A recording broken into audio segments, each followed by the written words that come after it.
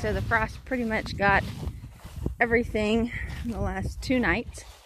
I'm going to take and start cutting off my gourds and then leaving them to dry like I do my other gourds, because I'm just not really sure. I've got little ones, I've got big ones, I've got all kinds, but pretty much the frost is killing everything and taking the vines down. You can see here that the frost, oh, that one's mushy and that one's mushy, which I knew they were green.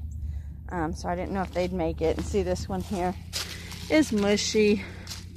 I don't know if the loofah inside will be any good, but I'll take them and dry them and then get all this stuff put up, and we'll see how it goes. I'm hoping that the loofah inside, if I just leave them to dry like I do any other gourd, I'm hoping that the gourd will make the loofah inside. I don't know. We'll see how it goes.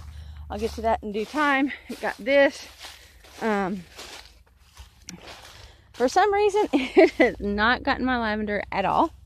My thyme is still going, but it's pretty much just the gourds that the frost got. So, yeah, in one foul swoop.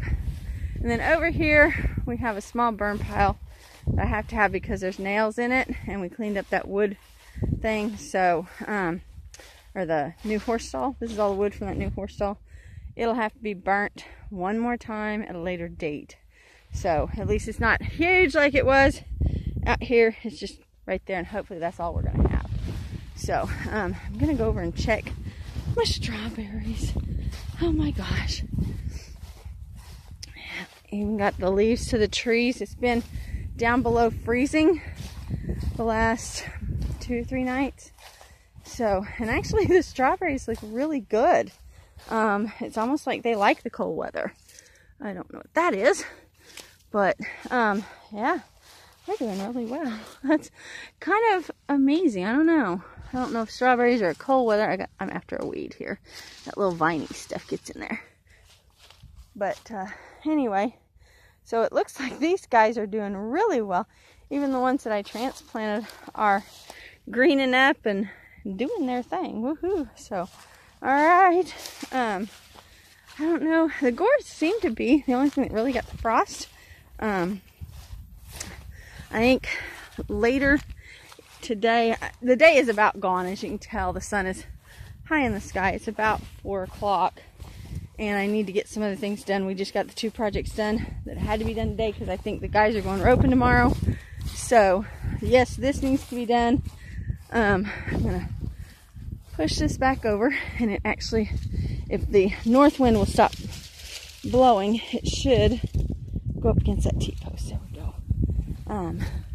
I don't know how long it'll last like that, but it is what it is.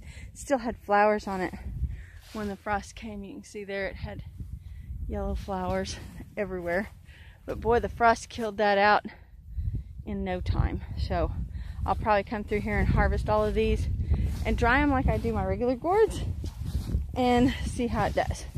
Oh no, even my spinach, it really, the cold really got this. But it's supposed to be a perennial, or actually a self-sowing annual, which means that it'll drop its own seeds. So I'm hoping those seeds go back.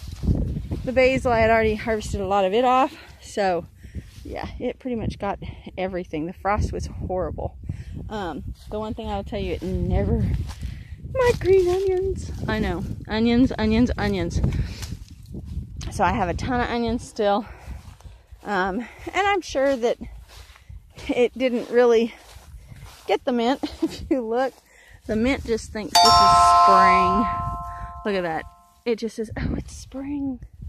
So, certain things that are warm weather things the frost did get, and other things it didn't. The trees are pretty much bare, so pretty sure winter's setting in. But I'm gonna go back to the house and get some nippers and maybe harvest all that I can find on those gourds.